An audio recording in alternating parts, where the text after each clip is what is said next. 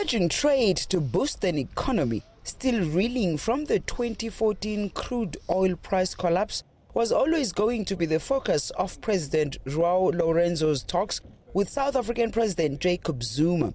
South Africa is the sub-Saharan Africa's most developed economy. Angola is one of South Africa's biggest trading partners on the continent. In 2016 alone, exports exceeded $500,000, while imports from Angola, mostly crude oil, amounted to over $1 million.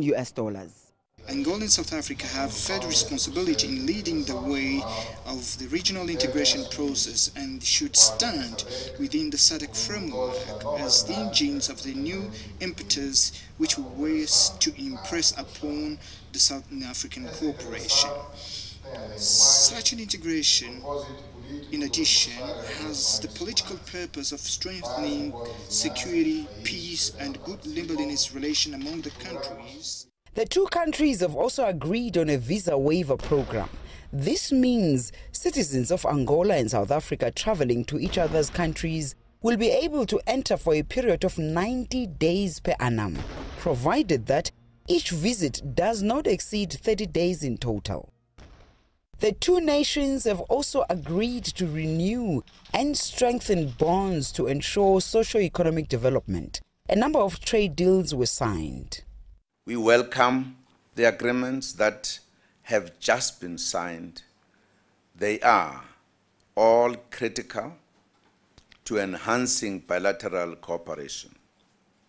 The visa waiver for ordinary passport holders will facilitate easy movement of people between our respective countries. It will not only add significant impetus to tourism, but will also further promote people-to-people contacts.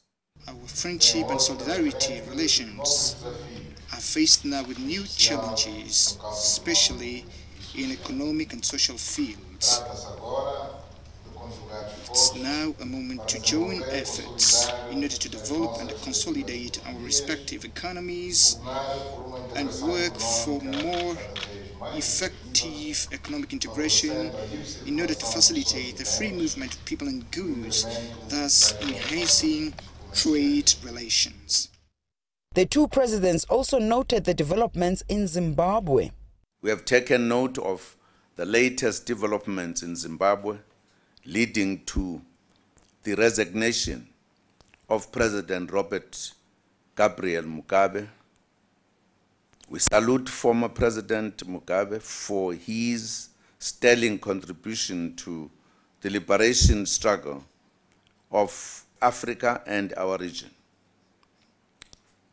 We congratulate President Mnangagwa on his inauguration and wish him well as he steers the country through this transition period.